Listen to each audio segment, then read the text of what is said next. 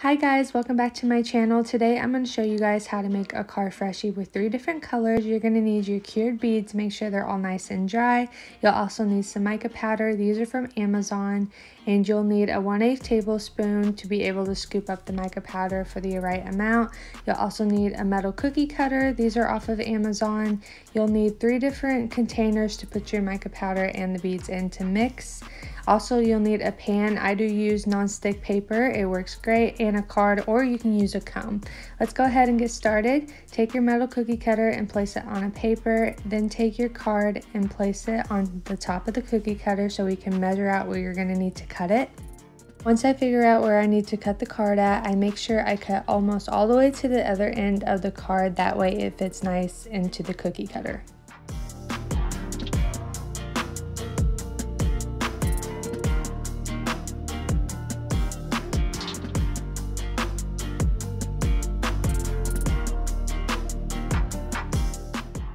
Now that the card is all nice and even, we're going to go ahead and measure out all the beads for the 3 different colors. I'm going to be using a tablespoon to scoop out my beads and pour them into the cookie cutter. It's much easier that way. You can just use a regular spoon if you would like.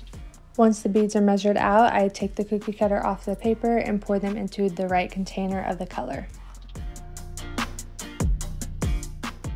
For the second color, I'm going to be using brown, so I'm going ahead and using the card to measure out the beads for the right colors. I'm also going to be doing this on both sides of the cow.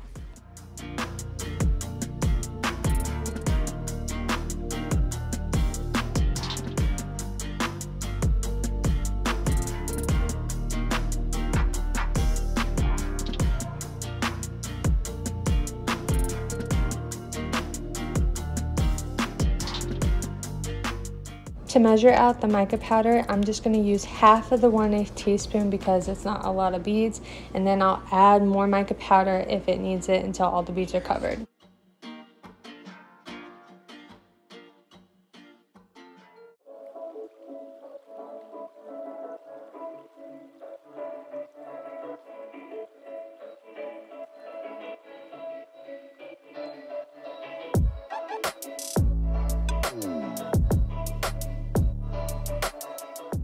For the last color I'm going to use, I'm not going to measure with the cards. I'm just basically going through the middle of the cow, and if I need to add more beads later, I will.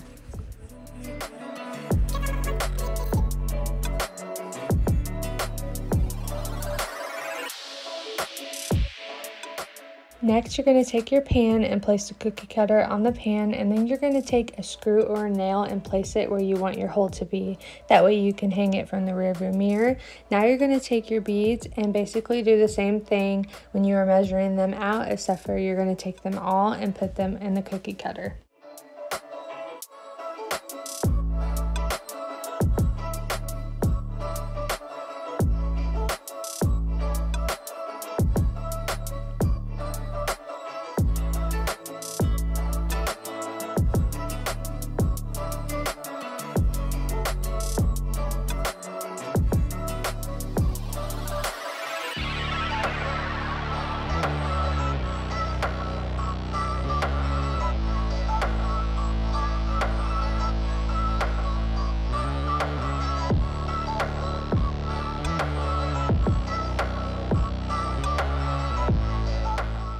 After I have filled the cookie cutter halfway, I go and press down the beads to make them even, and then I'll continue to put the rest of the beads in.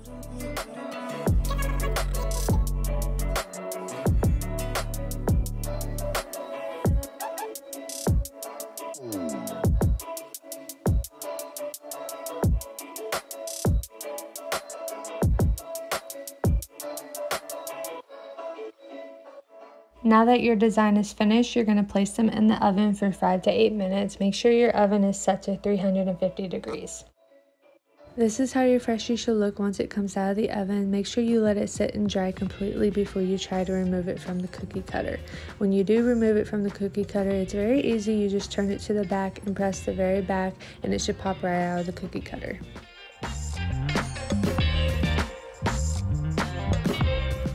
This is how your Freshie should look once it's out of the cookie cutter. You'll notice around the edges there will be little pieces sticking up. I take my scissors and cut those down. You don't have to, but I like to because it makes it look a lot cleaner.